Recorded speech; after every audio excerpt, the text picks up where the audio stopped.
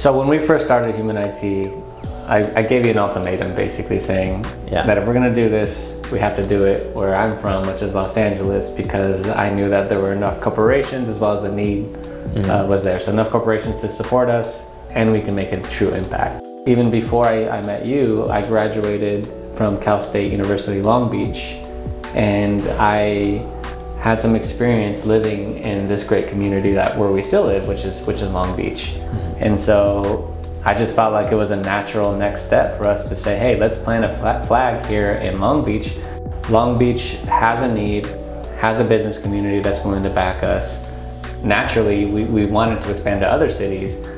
My vision was to always be able to point back to Long Beach and saying, Long Beach and LA is where things started. It's like where we invented a lot of our processes.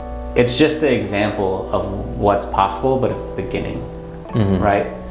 Take the steps that LA and Long Beach have already done for us to help create digital equity, but then 10x it, right? And I think that's what Detroit ended up doing, right? And we're hoping other cities will do moving forward, but this is kind of the foundation.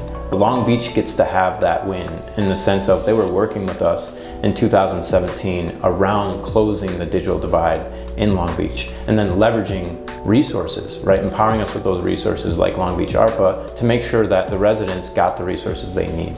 Long Beach, to me, what's so amazing is the diversity here in Long Beach. You know, it always makes top 10 lists in the country when it comes to diversity. And that's not only something that's authentic to us, but it's a great stress test. If we can make what we're doing work in Long Beach, we know we're hitting so many sub-communities that are out there that will also be in other cities that we want to expand into.